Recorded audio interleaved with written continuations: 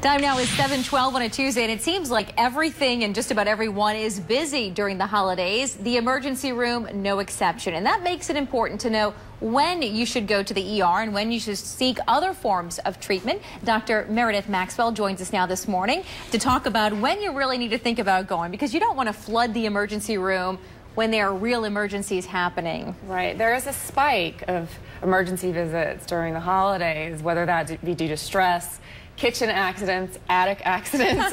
Going up the ladder trying to put all those Christmas lights or boxes back up. Right. So you want to know when to go and when to not. Right? You don't want to overflow the emergency room since there's this big spike with like things that don't need it. There's other places to go, better places to go, faster places to go. Yeah, like after hours clinics or urgent cares. Those are good alternatives. Exactly. So like they're good for sutures and quick like x-rays and things like that. Also call your doctor if you have any questions. They would be able to see you the same day in most cases and maybe prevent that emergency room visit if possible and a big bill.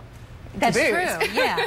Because your insurance might cover some of it, but you're probably going to have that one-time cost, too, that you're going to have to pay. Right. As far as emergency room visits that probably aren't appropriate, what are some things that you guys are seeing in the ER that could be handled at the urgent care or your regular doctor? So we see a lot of, like, strep, cold, in the ER. Flu, that kind of thing. And a lot of people don't really have a primary care, so that might be a reason. But that might be a more appropriate urgent care visit or something like that. There are time and place to go for those things. For instance, if your baby is very sick, not drinking, not making wet diapers, really fussy, a newborn with a fever, that kind of thing.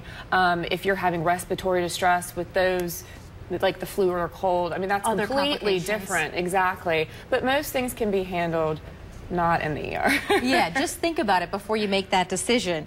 How can you tell, or what do you recommend staying healthy this time of year? I mean, people are drinking more, they are eating more. Like you said, they're stressed because they're thinking about all the things they've got on that to-do list. Right. Well, avoid overeating. I know it's a great time to eat and we have an excuse to eat, but that can really lead to some complications in certain types of disease processes. So that's one thing. Avoid the stressors. That's a huge thing, can lead to chest pain, lots of things that we don't want to have during the holiday season. Try to be careful with the knives. Cooking, that's a big thing that we see as accidents in the kitchen, so be mindful and try not to rush too much. A lot of people are juggling a lot of things on the stove, you know, in the oven. And the drinking and driving, the motor vehicle accidents that we see so much.